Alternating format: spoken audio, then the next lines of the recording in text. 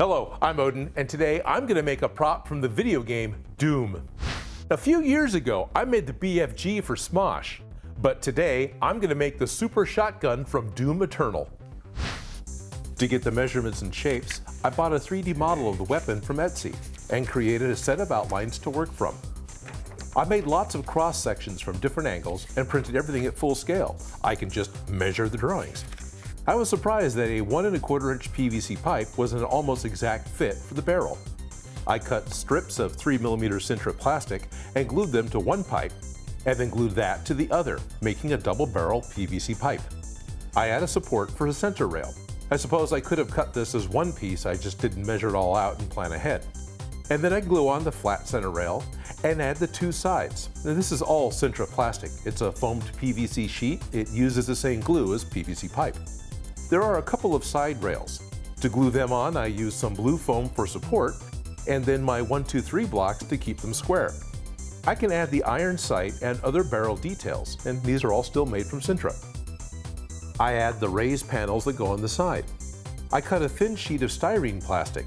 PVC cement is not the best glue for styrene, and on occasion I needed to add some Weld-On 4 in places that came loose. With the glue set, I cut down the PVC pipes the correct length.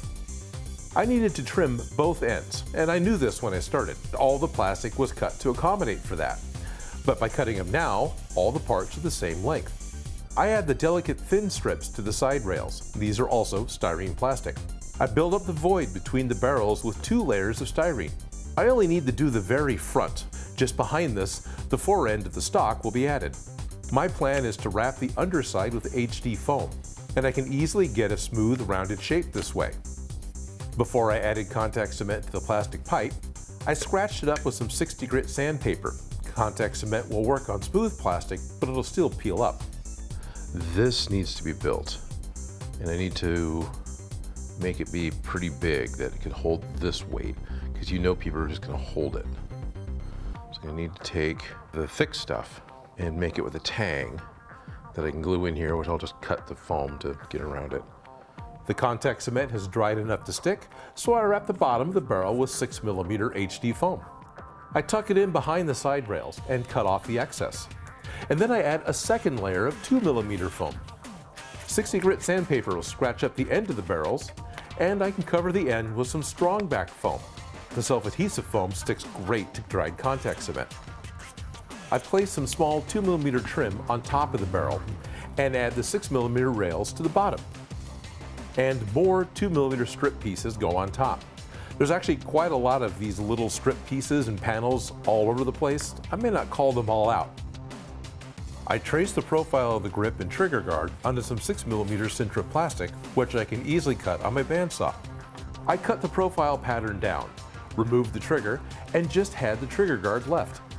I traced 2 trigger guards onto some 3mm Sintra, and then I traced a set of grips onto some 1 inch thick pink insulation foam. The pink insulation foam is very easy to cut with my scroll saw, and I'm using a spiral cut blade to do this, which lets me cut in any direction. I attach my shop vac to the back of the saw for dust collection. This really helps cut down on the mess. Then I use a straight cut blade for the Sintra. They're a bit stronger than the spiral cut. I thought it would work better on this plastic, although it probably doesn't matter. To cut out the inside of the guards, I drill a hole in the center where I want to cut out, and then I run the top of the blade through the hole and reset the saw. Then I can cut out the inside of a ring shape. You'll need to take the blade off again to remove the part, of course. I cut the main piece the same way, but I made sure to leave the outline of the trigger only on this part.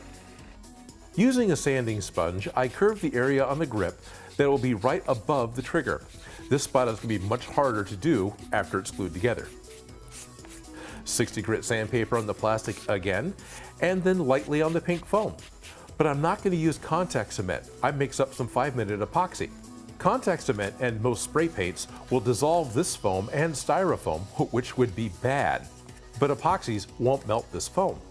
I make sure the sides are right and add some weight to keep the stuff together while the epoxy sets. Once the epoxy's finished, I use rasps and sandpaper, and I get the shape of the rest of the grip, checking that it fits my hand as I go. The dimensions are correct for the model. Doom Guy has got some big hands.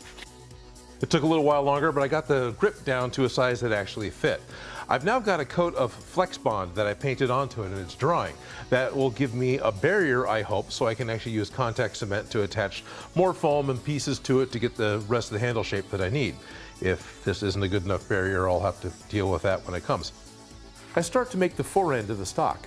These black parts are the center shapes of the smallest part, and I wrap them with some 6mm HD foam and then add another layer of 6mm to the front.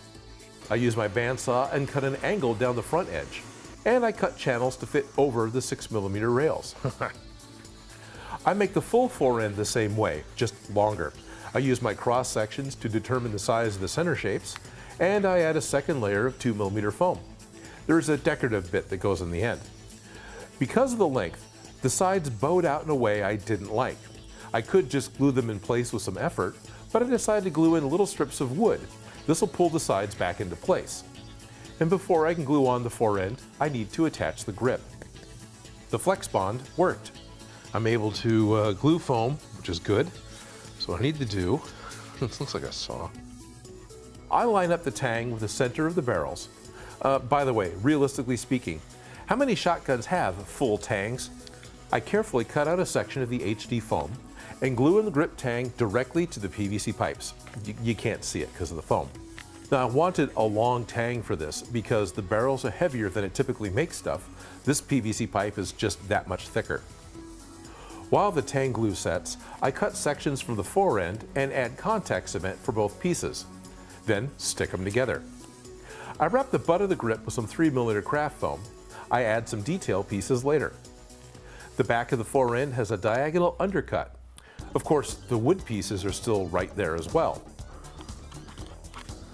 Not upset I put it in there because it kept the sides straight when I needed to glue it down. I use some scrap paper to make a pattern for the mechanical parts that go in the center.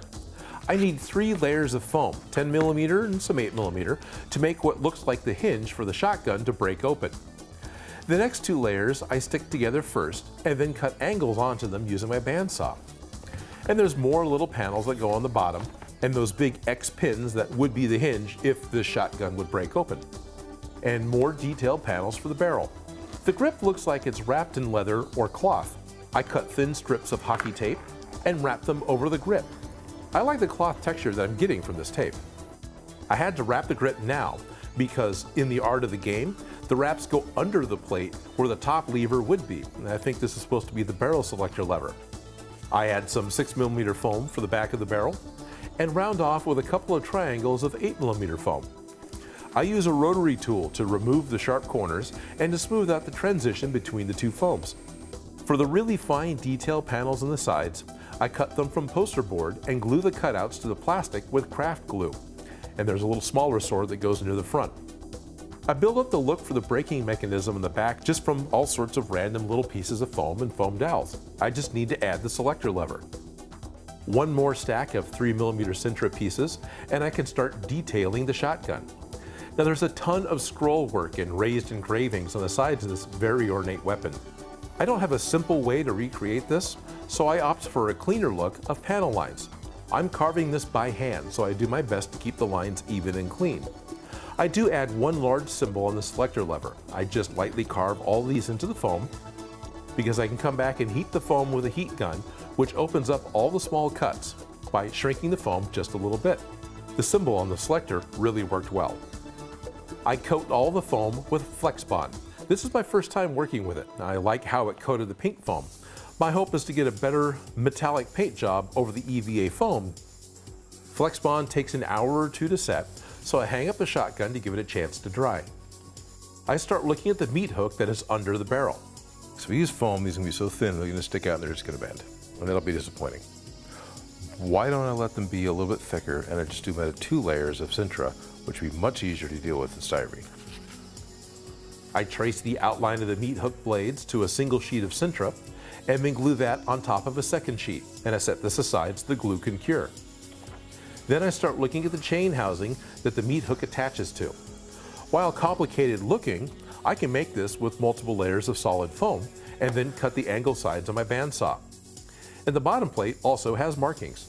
Went ahead and cut the runes the same way, so this was etched with a knife and then heat gun.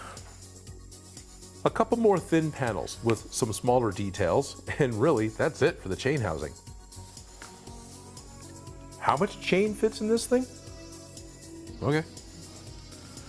After cutting the blades out on the bandsaw, I use a sanding drum to create a cutting edge on the outsides of the blades. Then I can trace the serrations on the inside of the blades and quickly cut them out on the bandsaw. A file would work as well, it's just going to take a lot longer. I glue together a spacer for the blades from Sintra. I should have just cut all this as one piece, but again, I didn't plan ahead.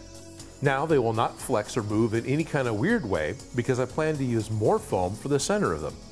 With the plastic cloth finished, I make that housing from layers of self-adhesive foam. I look at how the two parts fit together, and I had an idea on how to attach them. Because the chain housing very securely gets attached to the bottom of the shotgun, right? So in order for the claws to remain attached to the chain housing, I'm going to run an aluminum rod through it. I drilled a hole through the plastic and marked where I needed to drill the foam. Then I drilled the foam in my drill press. I superglued the rod into the plastic and attached the bulk housing. There are circles that need to be on the blades as well, because in the game the meat hook can actually open up and these circles would be the hinges. I used the curve on my belt sander to make a divot for the chain housing to fit under the barrels. And after coating the meat hook with Flex Bond, I spray paint everything with gray primer. Most of the shotgun is a metallic gunmetal color. Before I spray painted it, I taped off the wooden parts, because acrylic paints will stick better to primer than to glossy paint. After the acrylic paint dries, I coat everything with black shoe polish. I make sure to leave streaks on the wood to be wood grain, and the polish will settle on all the cracks on the glossy paint. After the polish is thoroughly dry, I use rub and buff silver like dry brush. I really want some brilliant silver shine if I can get it. Now, I never used this much rub and buff on one project, but I wanted to give it a try. I also use a little gold on the meat hook. Then I can remove a little bit of paint on the underside and use contact cement to glue the chain housing in place. Attach the meat hook, and I'm calling this project finished.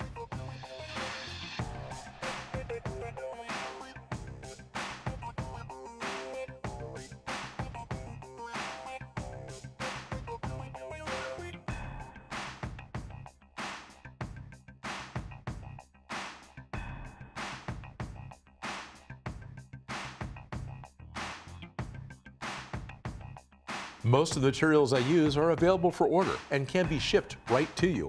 I put a list and links in the description. I'm real happy with how this turned out. I'm really happy with how well the hockey tape worked out. I really like the meat hook. I'm really happy with the shine I have on the barrels. And overall, I like the shapes that I've got that makes up the gun. The proportions all seem very right to me. I'm very happy with that. Paint job, not as happy. The rub and buff worked, but it didn't work quite as well as I'd like. And maybe if I have time in the future, I might try repainting it. But for right now, I'm gonna leave it here because I need to move on. There's one of the detail I didn't do, which I'm sure a lot of you noticed. There's a ton of more the runes that go down the side, as well as all the scroll work. There's no way I could do that with a hobby knife. Maybe if I can get a hold of some of the laser cutter, we can try doing that if something this large can fit in it. If not, this is where this is going to be, and I'm okay with that because this is how Odin makes.